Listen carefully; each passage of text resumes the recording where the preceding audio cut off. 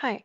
So when we try to log in into our SQL Server table, there are different reasons why we get SQL Server login errors. So like this is my SQL Server tool, and we can see that this authentication. So there are basically two types of authentication in SQL Server tool.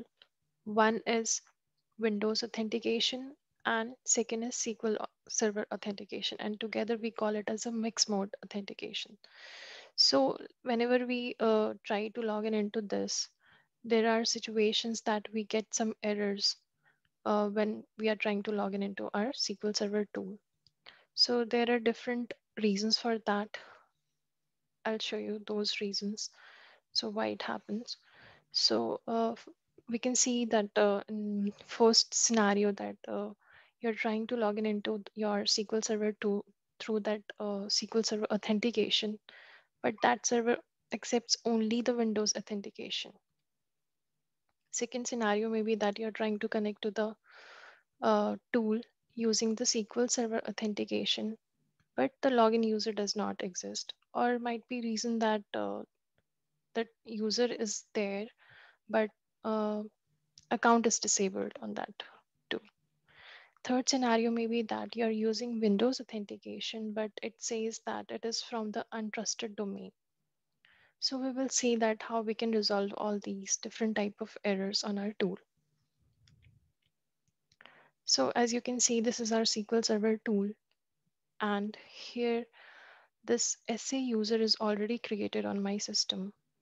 So if I'm trying to log in into this, let's click on connect. So can you see that I'm getting this error 18456, and it is saying that login field for user SA.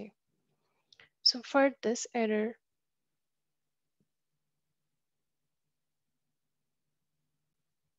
so the reason would be that during installation of the SQL Server tool, we would not have chosen this mixed mode authentication, that is Windows and SQL Server both.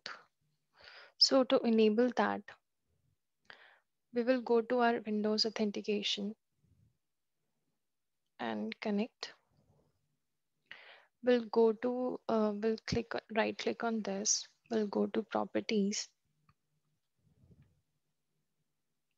and go to security. And there are two types of authentication mode. One is Windows authentication mode and the SQL Server and Windows authentication mode. So we have to click on this and click on OK. So this is saying that some of your configuration changes will not take effect until SQL Server is restarted. So we have to restart the service so that these changes are applied to our setting. So to do that, we'll go to services and we'll look for the SQL Server Express, and we have to restart the service. So there is this option. We'll click on it.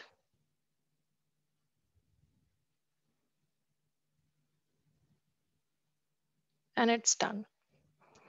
So we will check if we are able to log in into this or not. So go to connect and go to SQL Server authentication. Now let's try to check.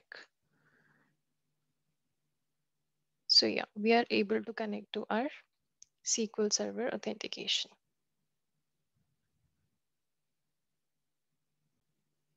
And now we will see another error that we get when we try to log in into our SQL Server tool. So when I click on this,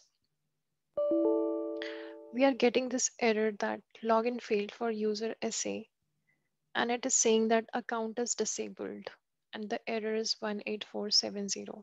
To resolve this, we have to go to again Windows authentication, click on connect, go to security and into logins, and we see that on our this login user there is this cross mark. So this denotes that it is not connected to SA. So to enable it, we'll right click on it and we'll go to properties and go to status, and we see that our login is disabled. So we have to enable it. We'll click on enabled and click on OK. OK. Now let's try to refresh it. So as you can see that red mark is gone. Let's try to log in into our SQL Server and let's click on connect. So as you can see, we are able to connect to this SA user. And there is one more error that we get when we try to log into our SQL Server tool.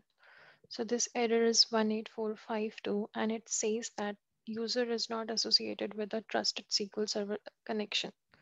So in that case also, we'll try to do the authentication mode settings and we'll click on SQL Server and Windows authentication, and that might resolve your issue.